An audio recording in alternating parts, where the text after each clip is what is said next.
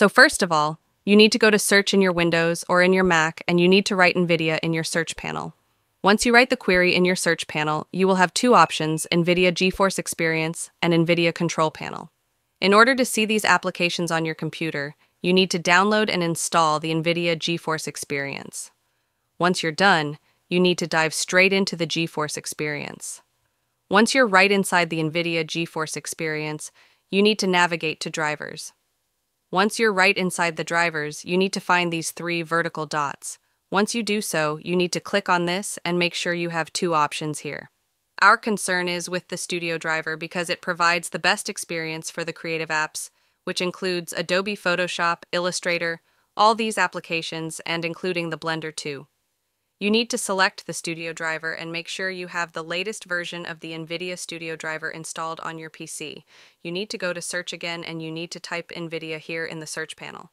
Now at this time, you need to dive into the NVIDIA Control Panel. Once you're right inside the NVIDIA Control Panel, first of all, you need to go to Configure Surround by X, and you need to make sure you select the processor of this PhysX as your GPU processor. Do not select the CPU here because it will slow down your computer, and Blender will not be able to use the GPU acceleration for rendering. Once you do so, you need to go to Adjust Image Settings with Preview, and you need to select Use the Advanced 3D Image Settings. And the most important setting is the Manage 3D Settings.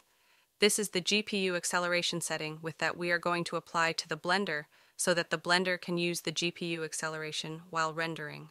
So in order to apply the best settings, you need to go to the Program Settings, and you need to select the Blender in the drop-down menu of the applications. Right now, it says that select the program to customize. You need to click on Add. Once you click on Add, it will give you a pop-up here. You need to click on Browse, and this is the default location of the Blender. You need to go to C, Program Files, Blender Foundation, Blender 3.4. This is the version of the Blender. And once you are right inside, you need to double-click on this application, and you need to click on Open. If you want to see the default location of the Blender, you need to go to C. Let me show you quickly. You need to navigate to your local disk C, where your Windows is installed. You need to go to Program Files. You need to find the Blender Foundation.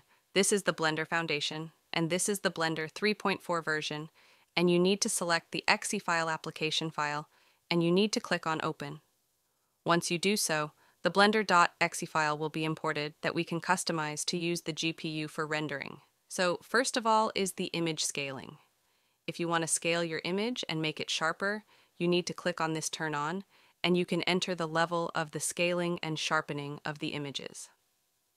I would recommend you to go with the 50% because if you make it up to the 100%, you will get too much noise in your photos or in your images while in Blender. But I recommend to go with 50% so that it does not make our images too much noisy, and you need to click on OK. In the anisotropic filtering, you need to make sure it is 8 by. If you go with 16x, it will use your GPU too much and it will slow down your computer. But if you have a very high-end PC, you can go with 16x. Also, it will add too much noise in your photos or the graphics, so I recommend to go with 8x. But if you have a very high-end PC, you can go with 16x. For FXAA, you need to make sure it is on. For the gamma correction, you need to make this on.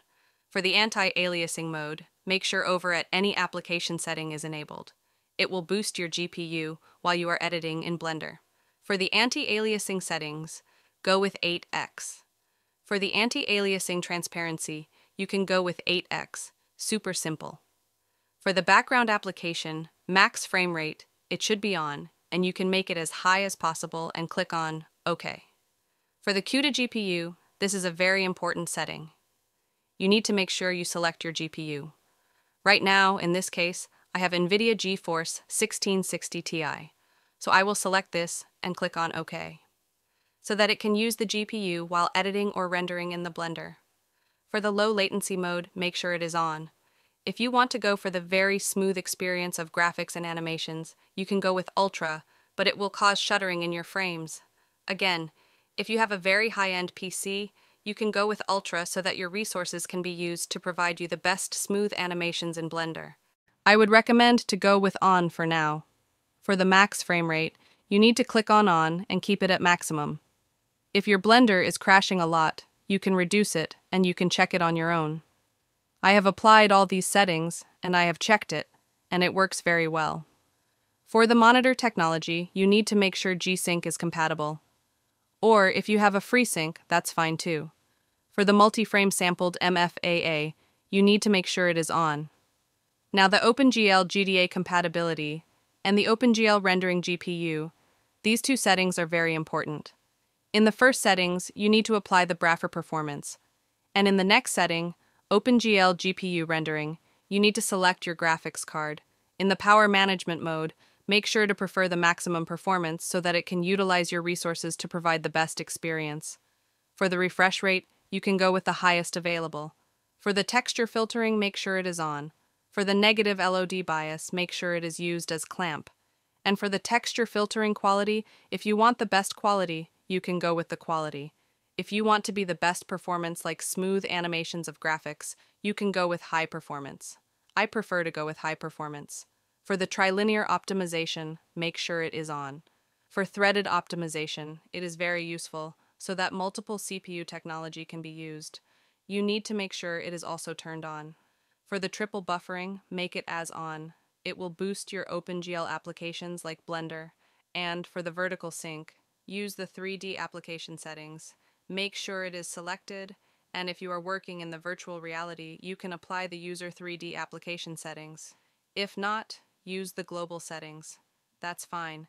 And for the Vulkan OpenGL present mode, you need to make sure to select the preferred layer on DXGI swap chain. That's a very important setting. And once you're done with your GPU settings for the Blender, do not forget to hit apply button because it will save all your settings. Once you do so, it will optimize the GPU for the Blender. And now you can experience the best performance from the Blender. And that's it. I hope you liked this video. If you have any questions, you can comment down below and also comment down below. How was your experience with the Blender after applying all these settings? And that's it. I hope you liked this video and thank you so much for watching this video.